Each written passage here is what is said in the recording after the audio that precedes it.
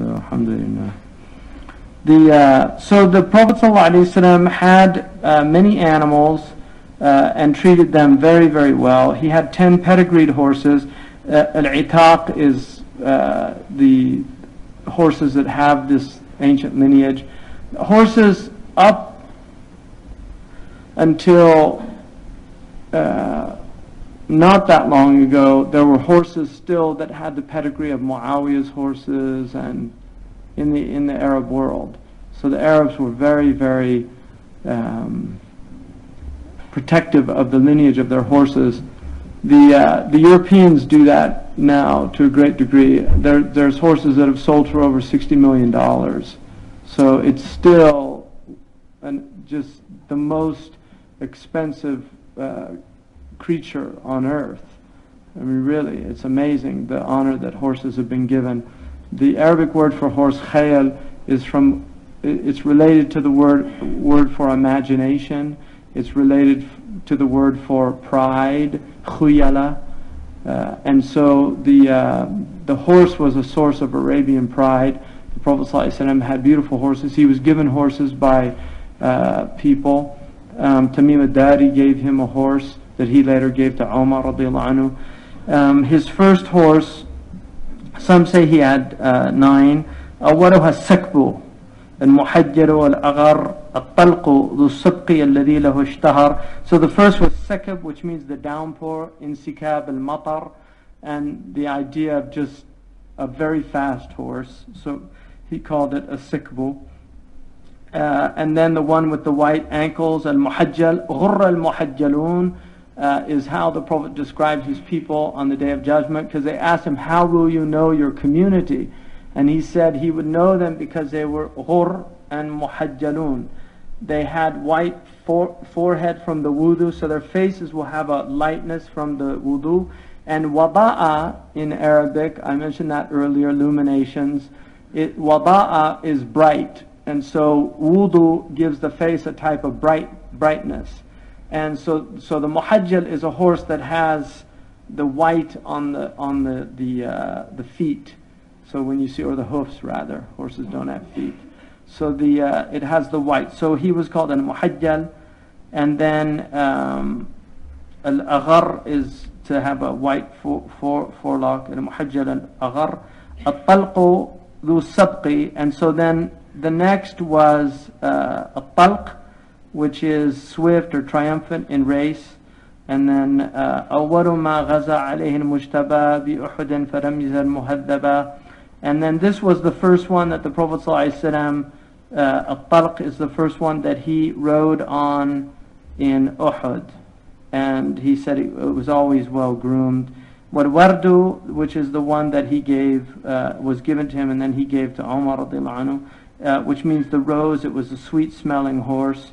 And then the third was an murtajiz, which is, murtajiz means the poet, and they say the Prophet named him that because when he neighed, the sahil, the Arabs call it, when he neighed, it had a rhythmic sound, like somebody reciting a irtijaz, Rajaz poetry.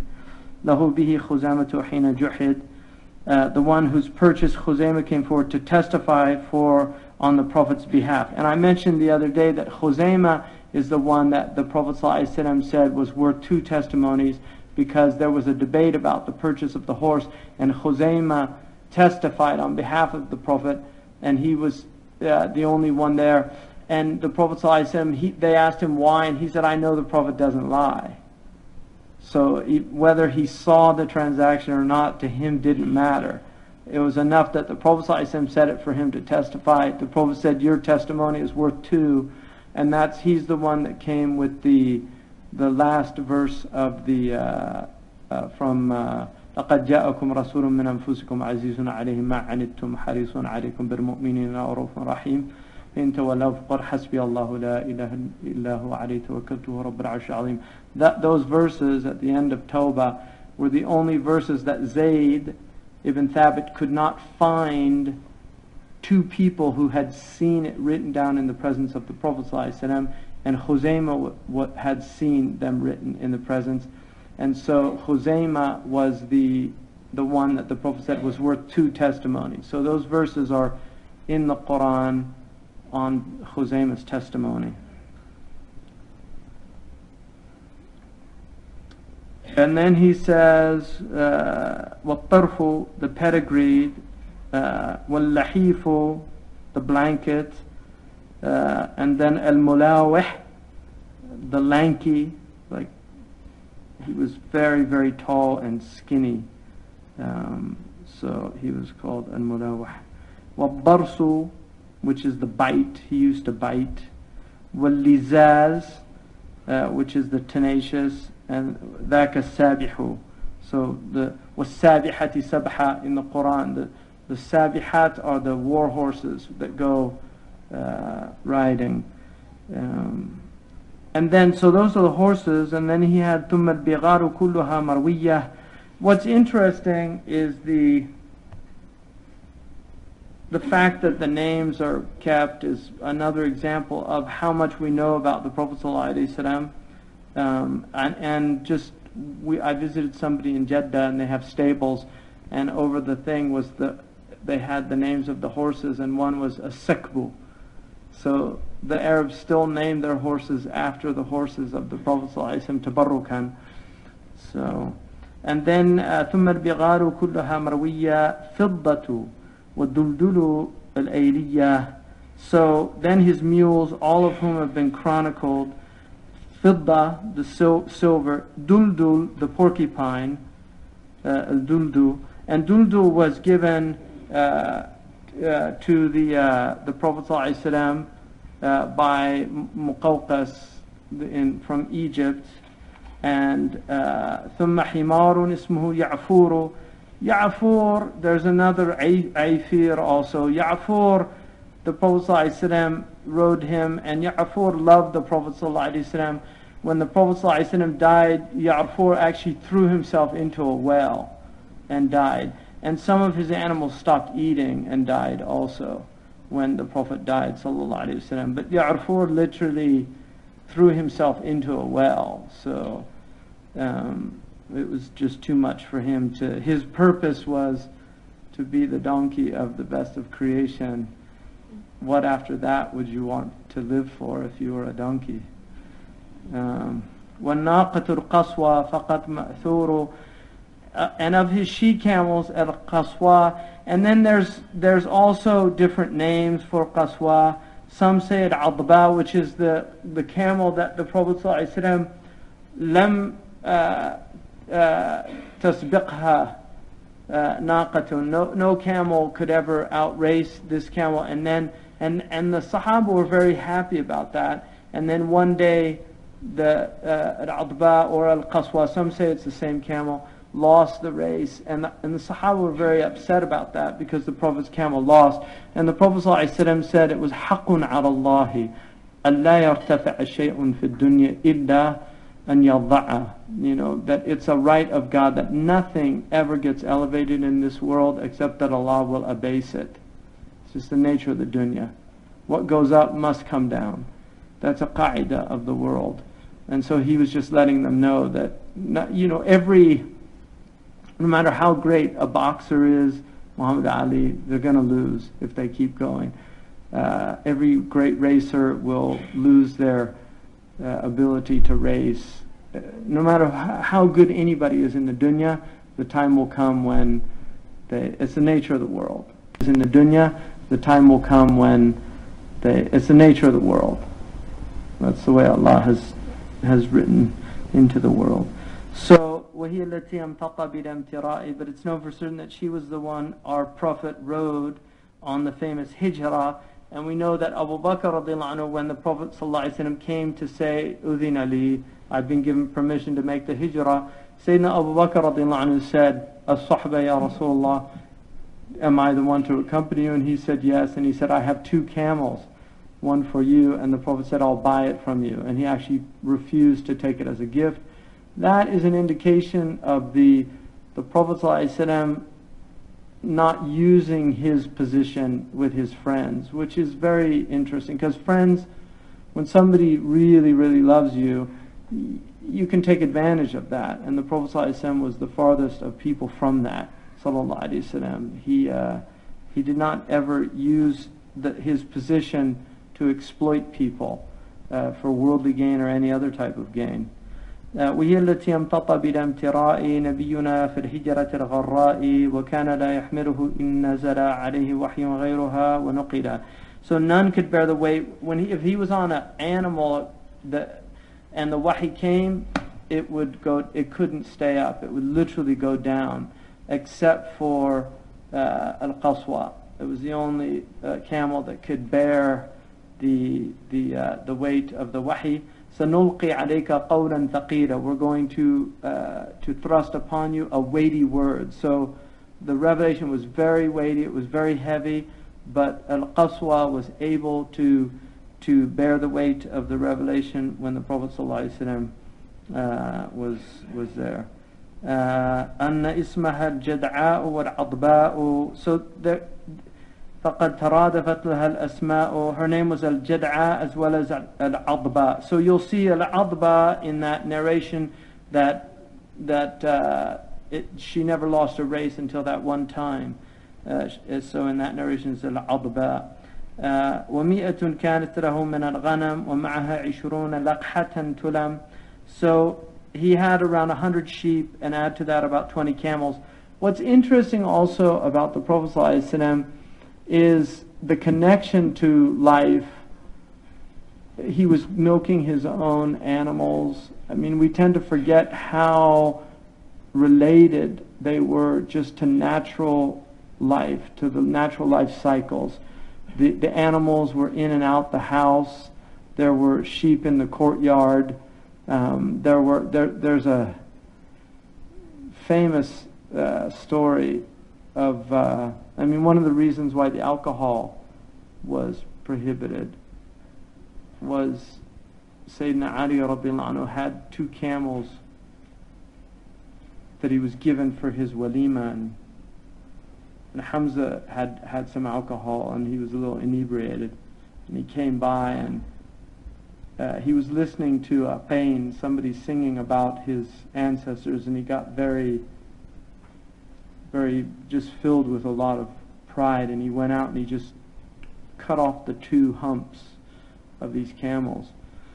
And Sayyidina Ali was just like, he went out and he was like, because he was not a wealthy person, he saw these camels, he's like, there goes the walima. And the Prophet ﷺ tried to talk to him, but he said something that was, the Prophet knew that he just wasn't in his right mind. So that was one of the reasons why that prohibition came down. So the camels were there. It was just really part of life. One of the things you see if you go to Cairo, you'll see literally carts with camels in the middle of this huge city. You don't really see that anymore in places. People don't see. I mean, New York, you still have police on horses and things. But this used to be just part of life for people. They become alienated. I think one of the positive things about Western society is the pet keeping, because it really teaches children to respect animals, to care for animals, to have emotions about animals. You often see a lot of animals mistreated in the Muslim world. I've seen cats mistreated. I've seen dogs mistreated. Kids throw rocks at dogs.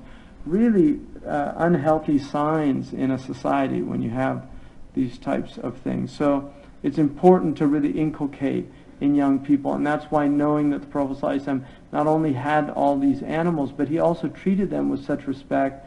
He gave them names, he gave them funny names, and he, names, really endearing names. And they loved him, sallallahu alaihi wasallam. And the animal, there are many hadiths about the animals. The dab, which is a weak hadith, but it's a beautiful hadith. The dab who, the poet said, سلام على من قال للضب من أنا فقال أنت رسول الله أنت محمدي. The peace be upon the one who the lizard was asked by him, who are you? And he said, you are the Prophet of God, you are Muhammad. The gazelle also complained to the Prophet that was hunted somebody caught this gazelle, and she complained to the Prophet ﷺ that she still had a fawn. And so the Prophet asked the Bedouin man to release the gazelle so that it could go and finish milking. And that to me is an indication of, in America, for instance, there are laws during the mating season and after. You cannot hunt because there are does that are still milking their fawns, and if you hunt during that time, you're depriving an animal of its mother. So these are prophetic types of injunctions, really.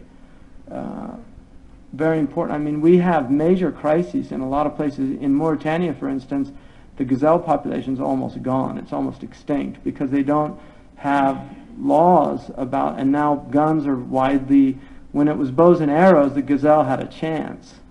But in a world where you've got guns with high power, telescopes on them, and you can, shoot animals with ease, these animals really go extinct quickly. So all these things are important to remember, that the Prophet ﷺ was teaching animal conservation, was teaching animal rights.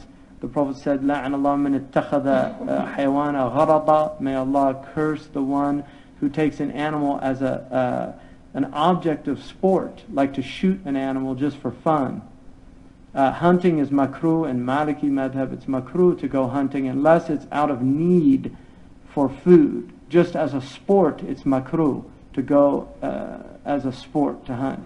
But if you hunt for a need for food. So the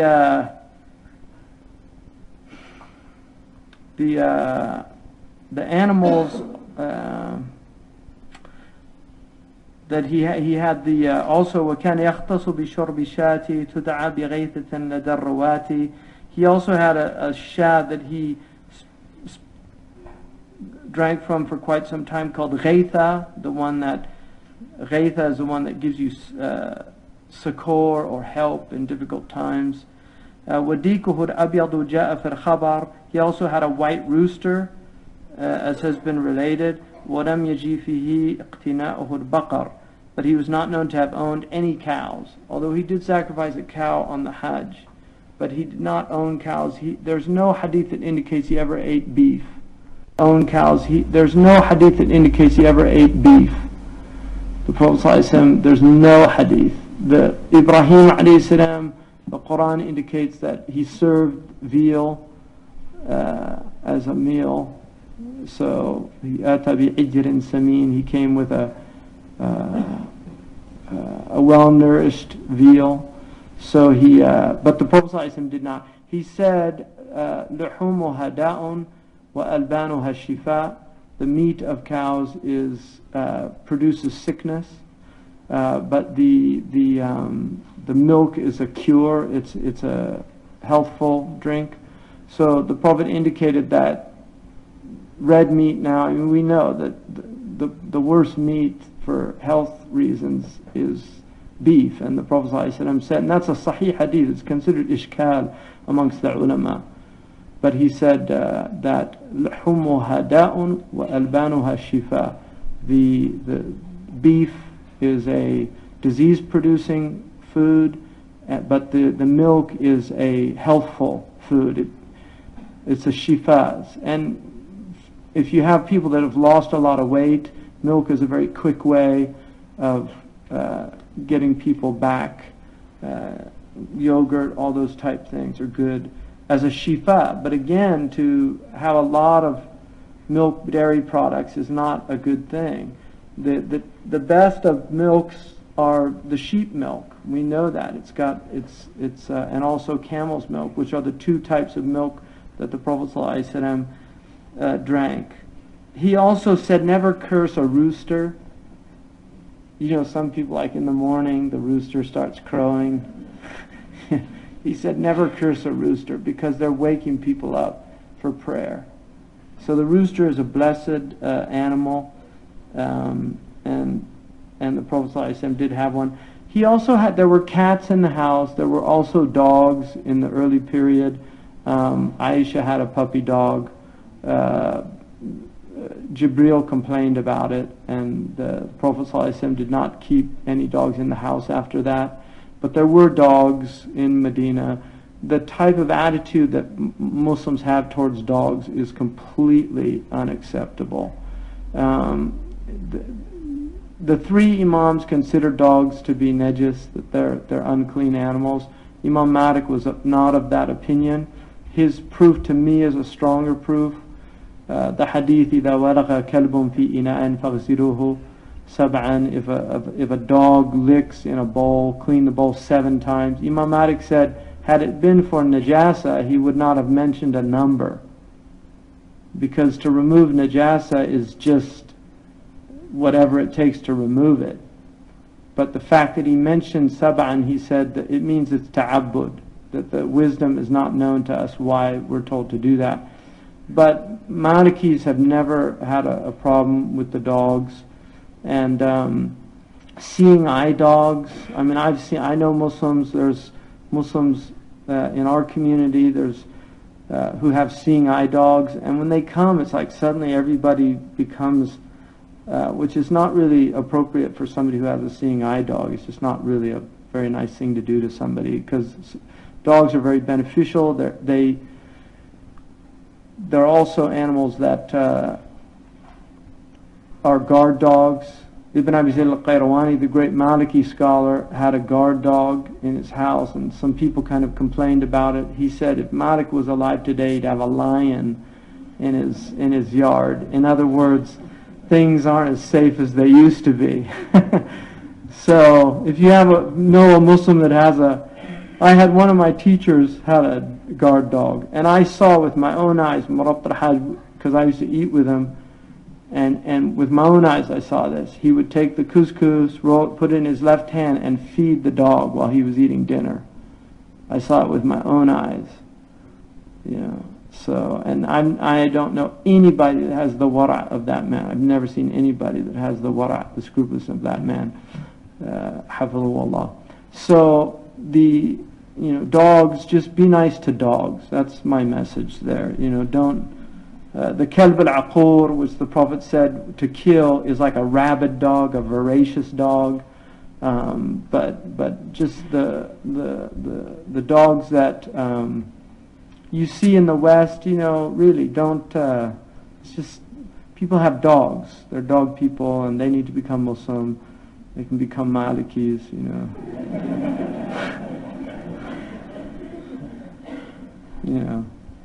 They have a redneck bumper sticker. My wife definitely, my dog maybe, my gun never. Right?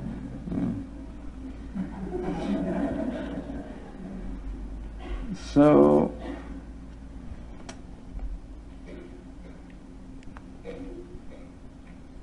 and then the cats. Somebody mentioned yesterday that the Prophet had a cat with a name. I don't know that. I tried to find that, but I could not find that. But we know the Prophet liked cats. He called them tawafat, things that live around the house. Cats are very good. They kill harmful animals, rats that carry diseases, snakes, and they're special creatures. I mean, they're amazing creatures. You can learn a lot from watching cats. So there were cats in the Prophet's house. Some in the Shafi'i madhab, they have more scrupulousness about cat hairs and praying with cat hairs, things like that. So generally, the hairs of the animals should be avoided as much as possible. If you do have pets, to pray with a rug that doesn't have the hairs on them.